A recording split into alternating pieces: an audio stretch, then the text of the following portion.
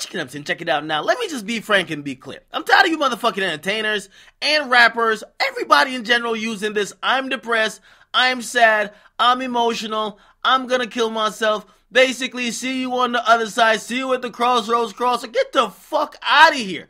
Most of these entertainers, after they start become hated, they realize the way to the good graces of the fans is to act like they're suicidal, and the fans start loving them back again. Because no matter how much people troll online, nobody wants to see these people dead, okay? Now, I have a few examples that I won't even name, but low-key, bruh, boom, cut it out too, bruh. I know you on some drugs, but we all know this trick. Everybody's now humble, they want to be positive, they're sad and depressed, and they want to help other people out. Fuck out of here, I see through it.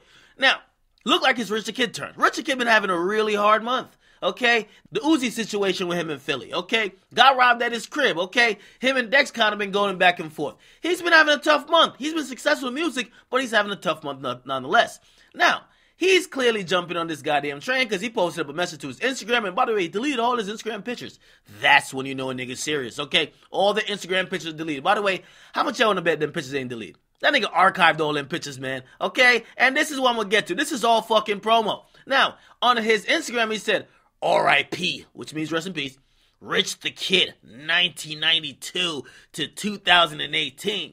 Now, he had the caption that said, thank you, all my fans and family, for everything. Man, if Rich the Kid don't knock it off, this ain't no big boss CEO shit. This ain't no, this not no Rich Forever shit. This is depressed forever shit. The fuck is going on? Listen, Rich the Kid, man, just bought a new car. You're dating a bad bitch. You're having a lot of success in your career. A little clown on the air and they ain't gonna get to you, bro. Okay? And also, I don't even think that you're depressed at all. I don't even believe that. Okay? Personally, I don't believe that. What I do believe that this is a promo move. You're using a move that everybody is using to either make an announcement, promote a project, or do some other shit. Now, some people say, well, he's going through label situations. Maybe he's trying to, like, change his name and drop music, and he said RIP to Rich the Kid. He didn't pull his real name, so maybe that's the whatever. Listen, maybe it's a persona change. Maybe he's going to humble up from here on out, but I don't see it. I don't see Rich the Kid changing as a person.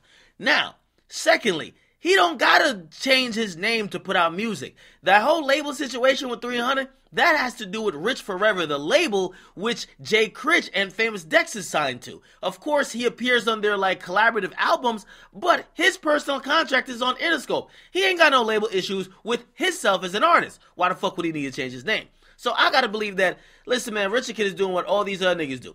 These rappers are now divas and clout chasers and goddamn drama queens. And he's basically saying, fuck it, let me just kind of get something off real quick. Only thing I'm going to say is that I don't rock with you niggas using death. We've seen too many rappers die recently. For y'all niggas to use death as some way to fucking pander to fans or gain sympathy or fucking just manipulate fans however you want. Stop it. Cut it out, okay? Now, if you're really going through some shit, maybe I have been oblivious to the signs that you've given us, Rich, but from what I know of you, and from every time I've talked to you, nigga, you ain't depressed at all. It ain't one of those situations where you're like, oh my God, no, cut it out, okay? Get back on the gram, show off the watch, show off the new chain you bought after them niggas snatched the last one, and show off the new car, and keep being rich motherfucking forever, okay? I don't believe this. This is probably some type of promo stunt, but Rich the Kid don't even look like a depressed nigga to me. Again, I'm speaking probably ignorantly, but listen, until I see anything further, I ain't believing this one bit. This is for us to talk about, sucker us in, for him to make an announcement, or drop a new song. Get in the comment box, what you guys like. What do y'all think? What do y'all think? Okay? Weigh in, man.